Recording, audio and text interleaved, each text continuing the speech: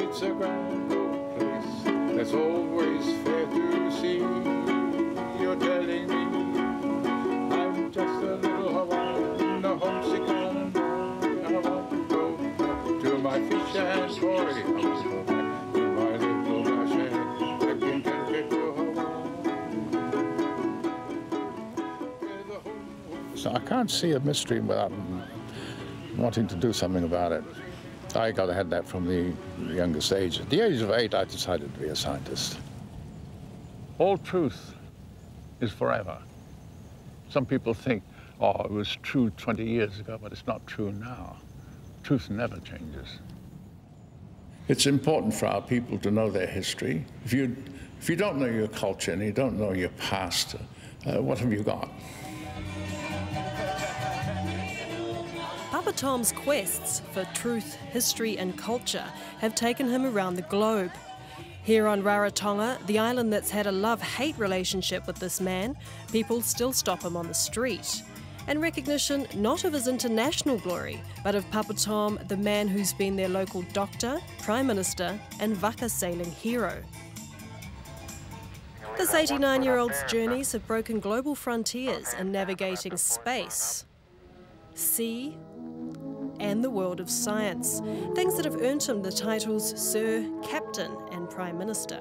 Thomas Robert Alexander Harries Davis, the degree of Doctor of Laws honoris causa. Recently, he added another doctor to the list, as his lifelong history of groundbreaking achievements saw him honoured with a doctoral degree from Otago University in Dunedin, the city which was once the catalyst for some of his early ideas. Otago was where things I planned for my life started. I worked, of course, all the time because I didn't have any other funds. I worked as a taxi driver, as a wool presser, and one time I went up to Otago, central Otago, and I had a team of horses up there, big horses to do ploughing and everything all over the summer holidays. Any native of Edinburgh could feel at home in Dunedin, particularly in winter. It was the shock of these Kiwi winters that first prompted his study on heat and cold adaptation. A self-proclaimed island boy, the freezing Southland conditions made him determined to find out why some students were fine in the cold while he wasn't. He conducted his research in typically unconventional fashion, convincing fellow students to let him measure their changing temperature while surfing, using the most accurate, if not uncomfortable, method. I got my friends who surf in the winter, so I said, well, my wife and I, Lydia, we'll give you cups of tea and everything else. You can use our house and everything, but I want you to use some rectal thermometers. Occasionally, we couldn't do it every time. His early research work in Dunedin changed the face of reigning scientific theory and was to have a resounding impact later in his life. In 1945, qualifying as the first Cook Islands medical doctor, however, wasn't enough for him to be accepted for the advertised position of medical officer to Rarotonga. Previously only held by Papa'a doctors, Papa Tom was rejected for the position 3 times, even though it remained unfilled. I was written a note that I was not suitable, so I applied again. 3rd time, the 4th time, I applied again. I became interested to see what would happen, and they accepted me. I don't think I could find anybody else. I was the last straw, if you like. With this service covering islands scattered over 850,000 square miles of the Pacific, there is need for more and more trained staff. Papa Tom worked to transform an antiquated and inadequate health system in Rarotonga. In this early footage of him, he started a nursing school and promoted public health measures to help alleviate problems such as high infant mortality. He also made his mark as one of the only medical staff willing to brave the seas and hurricane conditions to reach outer islands in emergencies. So they kept sending messages with a da-dit, da-dit, da-dit, Morse code that the kids were dying, and would they send a doctor, and could a doctor get there? So finally I got a few of my friends together, and I was a member of the sailing club, and we took the sails and took one of the launches that handled the cargo lighters, and we put sails on it, and we were just sitting in this. And of course the wind was from the northeast, directly off Archie. So we had to sail like this. It took us about 2.5 to 3 days to get there. Rough weather, nowhere to sleep, just sitting. We finally got there. They had a bonfire lit when we got there, so we could see the island. And we got there, and I diagnosed it as an infection.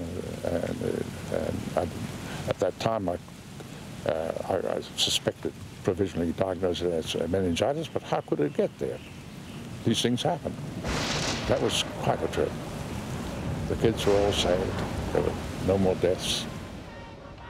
After 7 years of saving lives in the Cook Islands, Dr. Davis was offered the unique opportunity for postgraduate education at Harvard University, again the first Pacific person to do so.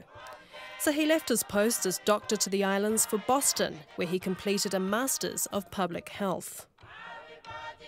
I was invited there from here, and that didn't sit very well with New Zealand because I didn't choose to go to England instead. But I chose Harvard of all the offers, and I never regretted it. And there they gave me carte blanche. Do any research you want. I said, this is my chance.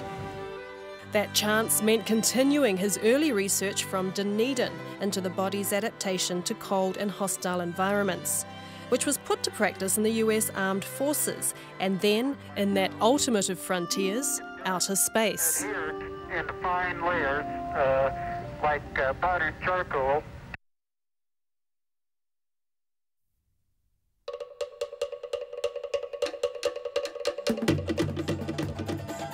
Papa Tom's many medical research and rescue missions have seen him work with Indigenous communities around the globe, in remote regions of Alaska and the Himalayas, as well as the Pacific.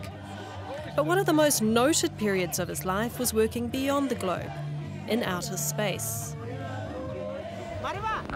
Brownish in cast, although it is true that they're... His research work saw him being instrumental on biological aspects of the Apollo space program, the world-famous launch to put the first men on the moon. I was giving a scientific paper in Atlantic City, and 3 people came up while I was giving the paper, and two came up on the stage and said, you've got to go to Washington. I said, but I can't have just finished my paper. They said, no, you need it in Washington. So they marched me off there and put me in a plane. I said, what about my stuff in the hotel? It's all packed. It's on the plane. What about my family? They've been told that they won't be seeing you for a while, but you're perfectly safe. They flew me in a special plane to Washington, amongst 19 others that have been chosen also to plan the Apollo program for putting a man on the moon. On this July 20th, 1969. It's one small step for man, one giant leap for mankind. Temperature became important because once you go up there, as you go higher, it gets very cold, and up there it's absolute zero, minus 273 degrees centigrade. And so all these things I had to work out for the Apollo program. And later, for the Mercury project, of which I was a member of the team for that too, sending the 7 astronauts, one after the other, into space for, that was called the Mercury project. I was involved in that fully. In preparing for the first human launch to the moon, again like the unconventional and often fearless endeavours that have characterised his work, one of his notorious incidents was jumping in to give a monkey mouth-to-mouth resuscitation. First time animals like that had gone up off the monkey type. I'd sent up mice before that. We never saw the monkey after it, and it had the electrodes still left for the heart rate and the respiration rate and all that. And they took it straight from there and took it on a tour, 6 days.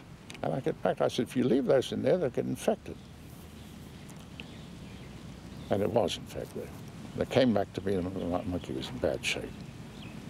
And to give it, the anaesthetist insisted on anesthetizing. I said, I'll just get in there and get it out. And the anesthetist, and it died an anesthetist death.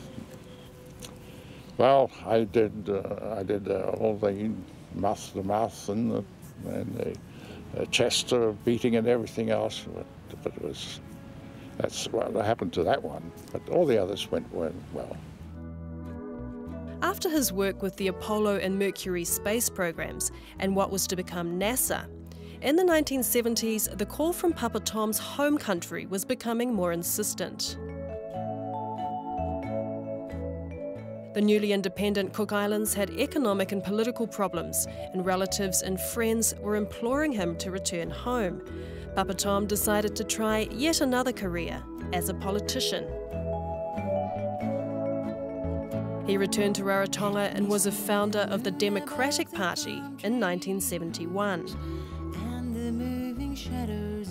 The biggest problem in Rarotonga with free visa access to New Zealand was with the local population leaving in droves for the promise of better work overseas.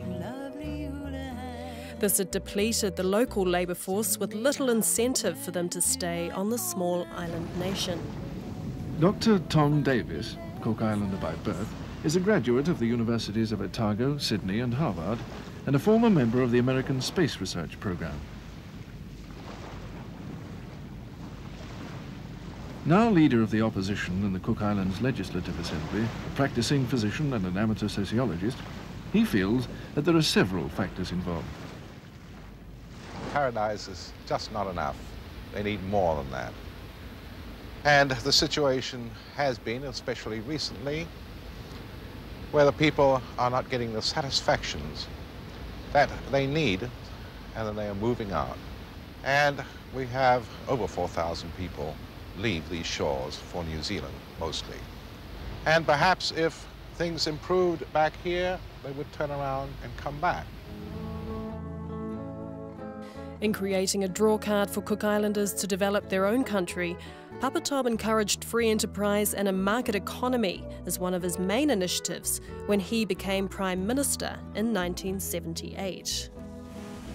When I was invited to Harvard and went to America, I said, I've got to learn about economics. I read every book I could, and I came up with a system. It's not new. Singapore does it. All island states should do it. And so I applied it here when I came back.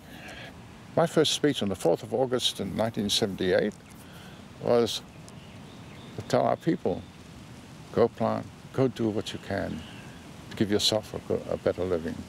I will do as Prime Minister what I can, but do anything you like, long as it doesn't hurt anybody, doesn't hurt the environment, and it is not criminal.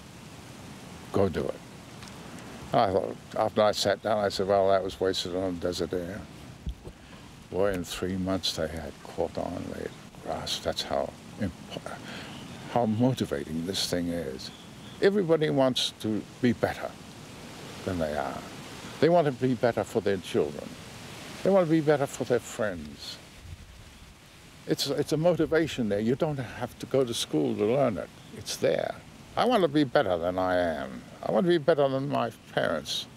And with that motivation, they caught on, and off they went. Economically, I had to destroy the marketing board. And of course, everybody said, what do we do now? I said, you do it yourself, and I'll help you. Within 2 years, their export was up to 12 million, from 500,000. The clothing industry of 2 factories went way up, and then 3 more developed. And they were employing 1,000 people. And then people were dreaming of all sorts of things. The banana industry, the best people in it were 5 women. They said, oh, we can do this. And they ship every 3 weeks from New Zealand to go there to pick up the bananas from Rarotonga and to ship them to New Zealand. Our pawpaw industry went up. I managed to get the 767s here, not because of the passengers, because our tourism wasn't, because of our produce, mainly pawpaws. And we were supplying New Zealand with everything. I got hold of markets in New Zealand, send an agent here, so that you work with the farmers to grow what you want to grow and to pick them at the right time and do exactly, and you pay them. So instead of marketing bull, they never paid our people very well all the time. Suddenly our people were rich and working directly with the markets. Nothing to do with government. And that's the way business should be. As Prime Minister, in the midst of a global economic downturn, he lifted the per capita income of Cook Islanders more than 10% per annum. He was knighted by the Queen for his services in 1980. That was a world record all the way. Give the people the freedom to do what they choose to do themselves and give them the opportunity to do it without interference. That's the policy. Papa Tom was soon to move on to more worlds of exploration, ancient Pacific navigation.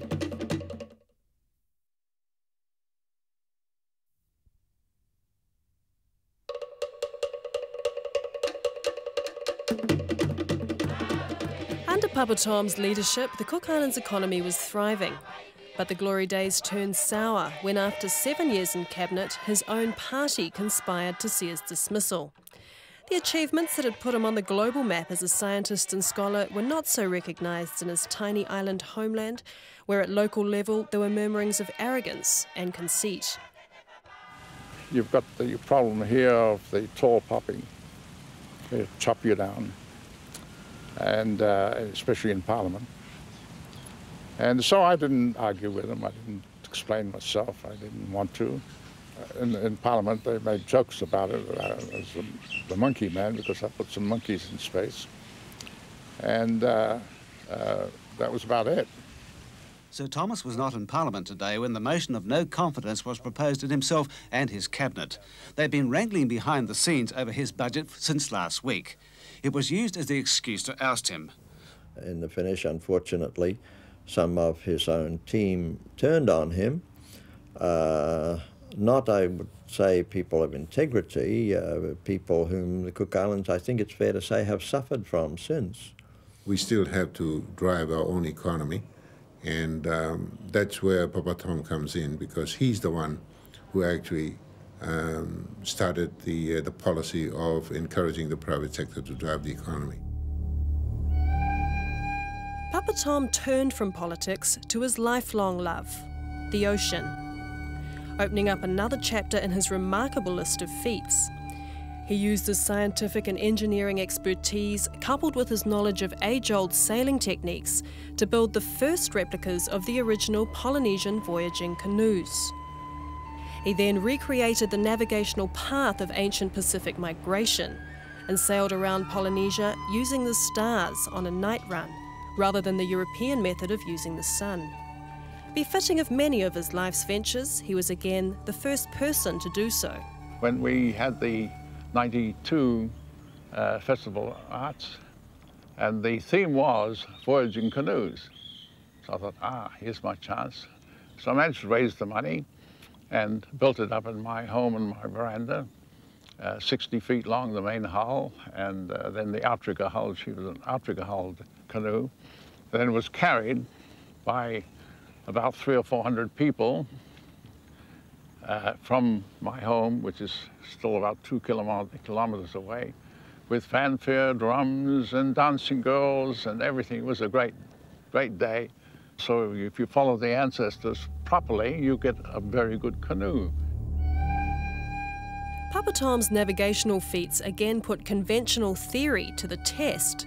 The idea that Pacific migration was accidental and the lack of recognition of Polynesian navigational ability led him to recreate and follow the age-old oceanic path of our Pacific forebearers. A people without their culture is just a people. And our people had been misled that we sailed open canoes and drifted from here to there and didn't sail purposefully anywhere, which made me mad all my life, angry at them. All the misinformation sharpened his thing was that these canoes just drifted everywhere. And of course that wasn't the case. And when you're brought up in the culture as a kid, especially in my home, which is steeped with the culture. And for me, of course, the voyaging canoes was the one that attracted me most. And to hear all this discrediting by anthropologists just made me mad. And I said, one day I will show them that we had bigger canoes and we could sail anywhere we want to do in the world. And that's the satisfaction to me personally. But for the Polynesian people, it's a great satisfaction too. Papa Tom's recreation of the ancient Vaka voyages proved once and for all the sophisticated maritime skill of Pacific navigators and negotiating travel across the biggest ocean on the planet. For many thousands of years, the Polynesians sailed from island to island across the western Pacific. They built great voyaging canoes using stone tools, held together with ropes of twisted coconut fiber, and powered with sails of woven pandanus leaf, covering hundreds of miles each day, bringing their families, root crops, stone tools, chickens, and dogs. They could sail 1,000 miles or more in 2 or 3 weeks. These Vaka journeys also opened up new navigating ventures for many other people, learning to sail like the Pacific ancestors. His second boat, the Rarotonga, came briefly to Auckland in 1996 on its way back to Rarotonga from Samoa. It's been one of the best legs so far, despite my great fear that it was going to be one of the hardest. It ended up to be one of the safest. We've got a lot of nature display with the dolphins. 3 days out of here, there was a lot of dolphins around, and there was like whole pods of them that come around the canoe. And we saw a lot of whales, and of course the birds diving for their meals. That was great, yeah. All the things that that our ancestors talked about. The dolphins got to appear and appeared to tell the people the canoe was coming. It all happened in Tahiti. The dolphins came and told the people. The people said, because I hadn't told them I was on my way there. And they said, but that's a sign there's a canoe coming. But there are no canoes these days. But after we got there, they said, ah, there it was. And they appeared in Morea, Peter Huahine.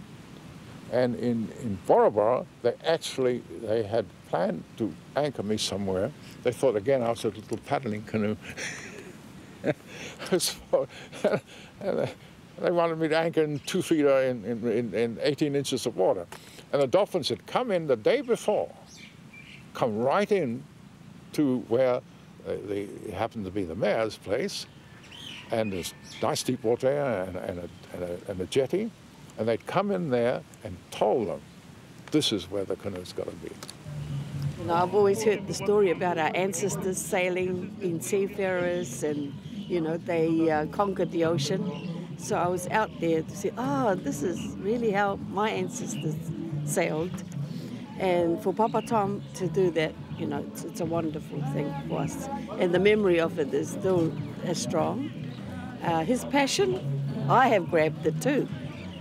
And our captain, we had Paio there. Paio, we have Tua Pittman, and then we have Junior Mawate. I've always encouraged them to work with him, because if he passes on, they have, you know, learned from him and carry that mana for sailing, voyaging. I don't think we can actually say the word that truly describes what pride our people have got now with what Papa Tom's given our people. It's indescribable. From the medical point of view, from the political point of view, from the cultural point of view, Papa Tom has touched the hearts of many people. I think it's important that children become aware of people like Papa Tom, who've done a lot, achieved a lot. He's one of our better educated citizens. He's multi-talented, you know, a truly universal man. Universal man, Renaissance man, father of Pacific navigation. However he's been described, there's no denying that Papa Tom lives life to the fullest. He wrote the Cook Islands national anthem in his spare time and was a master sportsman, champion boxer, racing car driver.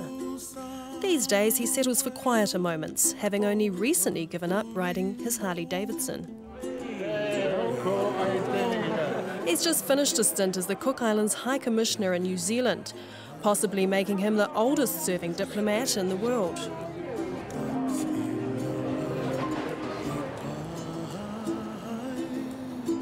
He returned home recently to the Cook Islands and the house he grew up in, where despite the many titles he's had in life, he still prefers the name Island Boy. It's a grand old place that's always fair to see. You're telling me I'm just a little Hawaiian, a homesick island boy. I want to go to my fish and dory. I want to go back to my little Mashe, back in Kentucky, Hawaii. Where the home swimming by, where the home swimming by.